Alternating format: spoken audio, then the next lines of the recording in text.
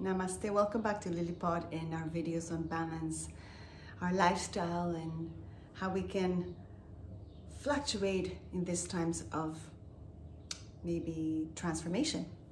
So today is new moon in Cancer. So I want to take this opportunity and share with you some rituals that we can do on new moon. It's a potent day for planting seeds. Similarly, if you're into gardening, new moon is a good day to plant seeds as well. In our own cosmology and our own environment, it's a good time to plant seeds. So I want to share with you some beautiful and simple rituals we can do new moon, and I will do the same for full moon. And very simple and all available to you within the reach at home. So the first thing you want to do is you want to create a sacred space. Sacred space means a little place where it's sacred to you, where you maybe have an altar, or it's your yoga space, your meditation space especially, and we want to basically ignite it a little bit more today. So the first thing you want to do is you want to sage it, as we call it, or you want to energetically clean it out. You may want to use some sage. This is sage from Ibiza, and I recommend you to use the plant from the local area where you live. Yes, there's some beautiful sage that comes from different parts of the world, but local to where you are is best. And shamanism, sage is best for cleansing the environment where you are, or yourself, or cleansing anything, crystals or what have you. And then you want to use Palo Santo to ignite what is it that you want to manifest. And I don't have with me, but lastly, you want to use copal as a sacrifice, as a ritualistic sacrifice, or for setting that prayer. So we want to do this before once you're in the space, before you sit down, say to light a candle. So I'm going to do that now. And while you light a candle, I mean, Ayurvedically or in the Vedic tradition, lighting a candle signifies many things, but more importantly, transformation, as in Agni, fire. So we're gonna light your candle, and also maybe you wanna set some photos or some statues or of deities that you would like to, or that you have chosen, because you as a yogi, it's a good idea to choose a deity on your path. So after creating the space and saging your space, you want to chant some mantras. So maybe maybe choose a mantra that's conducive to what is it that you want to have manifested, or maybe you have a mantra that you're already using. So japa mala, using a japa as your seated beat.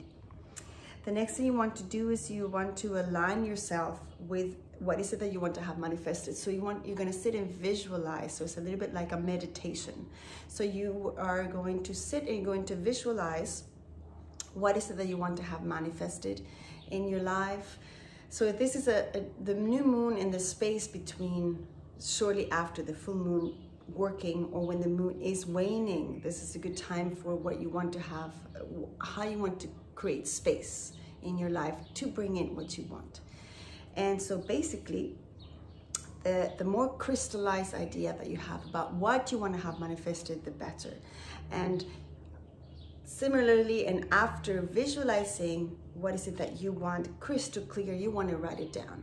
So what I suggest is you write it down in a round circular piece of paper. Circular because everything is infinity. Everything in life, there's a beginning and an end, and then it comes back again.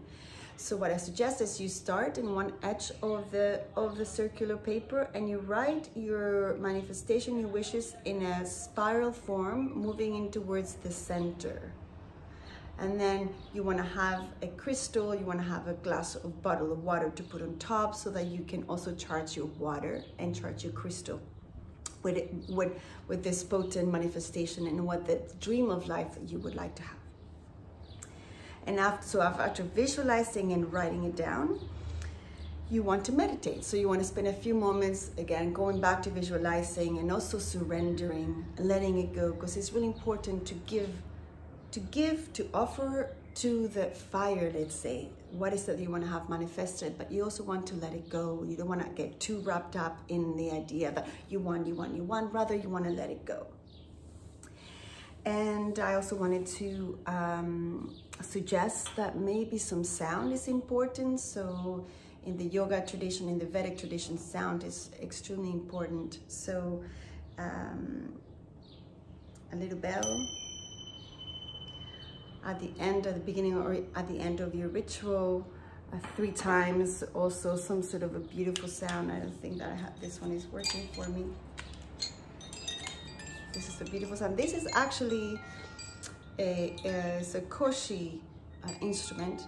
This is for water, which is Cancer is an astrological sign that is mainly water, so it's a feminine sound. So this helps to connect to the water within and without. And lastly, I just wanted to mention that the new moon is the first cycle, and within the whole range of the whole moon cycle.